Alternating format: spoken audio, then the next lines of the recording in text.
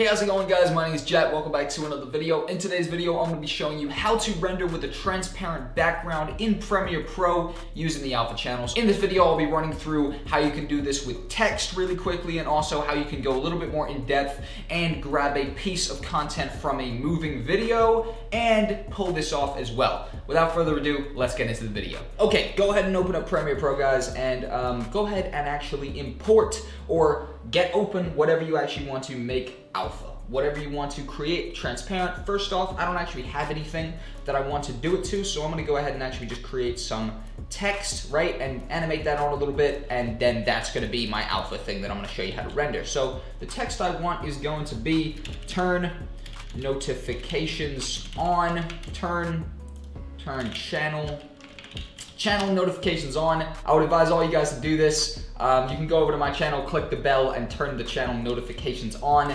but that's just a little subliminal message for you for you to hopefully take in, you know what I mean? But boom, I'm gonna go ahead and center that. That's turn channel notifications on.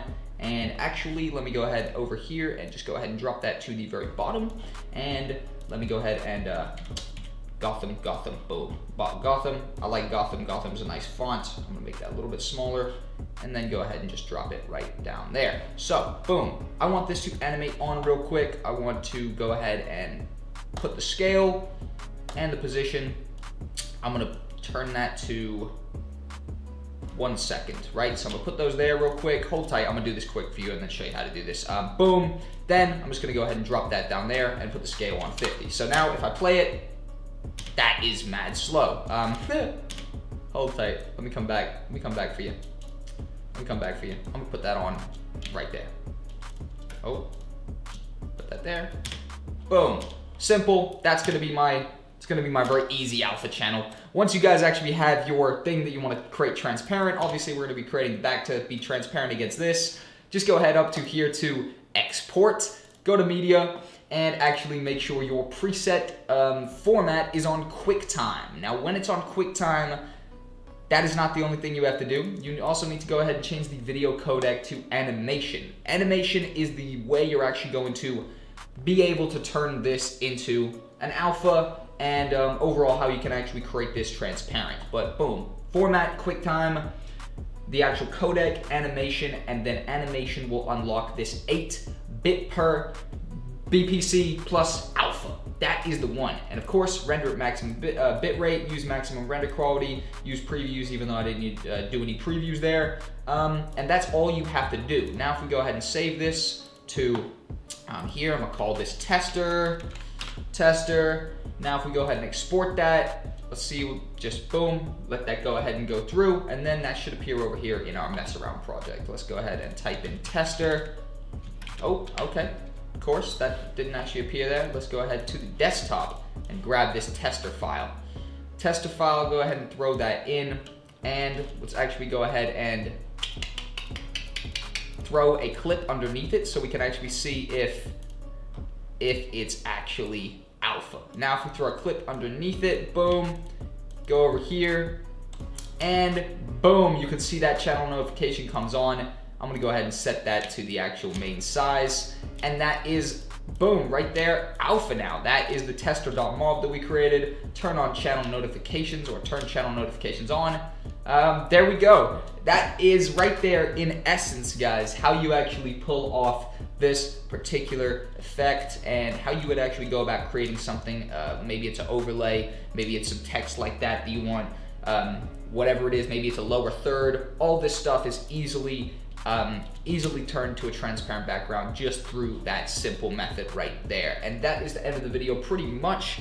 I am actually just gonna go a little bit more in depth now and just do a few others, just simply as examples for anybody who wants to watch further, but that is in essence how you do it right there. So if you're just watching this video to grab the basic essence, that is it in a nutshell. Now I just wanna go a little bit more in depth, like I just said, and have a look at creating some more stuff into alpha.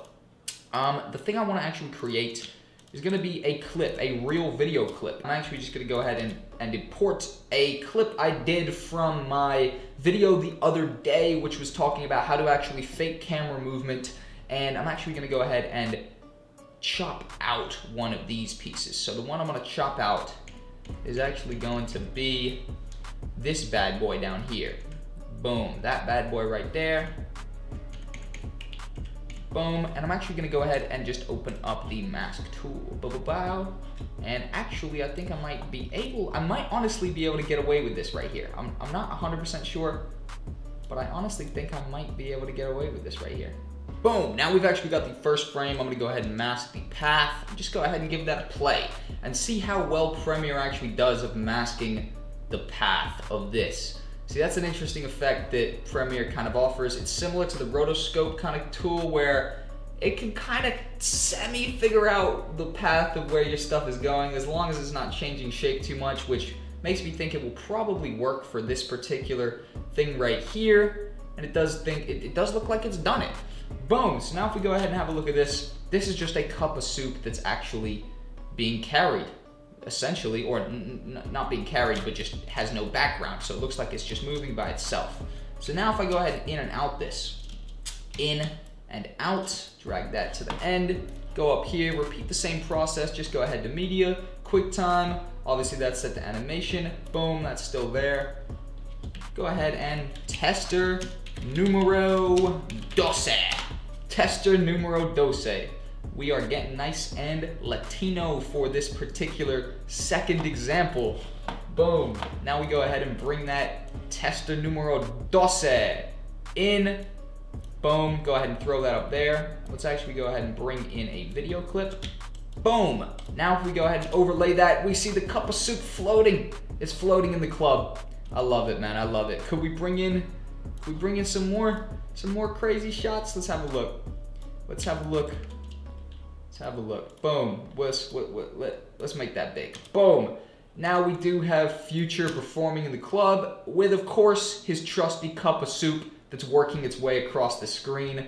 You always got to keep a cup of soup when Future is performing in the club. If you don't have a cup of soup, they say that you will be doomed to not be able to hear the music. I don't really know what I'm talking about. Boom, there you go, guys. That's a couple different examples right there. An example with some text, and then an example with the cup of soup that's actually taken from a actual moving, not still video file. Overall, thank you guys for watching the video. If you enjoyed, like, comment, subscribe. Have a nice day, and goodbye.